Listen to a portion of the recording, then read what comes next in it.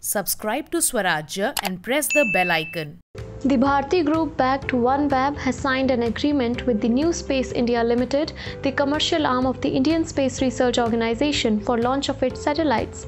The company said that the agreement with NSIL will help ensure OneWeb completes its satellite launch program.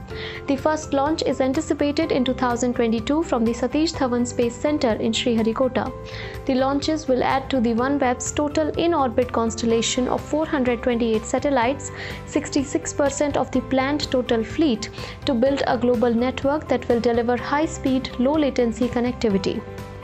OneWeb Executive Chairman Sunil Mittal-led called it a historic day. He said, "This agreement adds considerable momentum to the development of OneWeb's network as we work together across the space industry towards our common goal of connecting communities globally." This launch contract follows a separate agreement between OneWeb and SpaceX to enable the company to resume satellite launches announced in March 2022.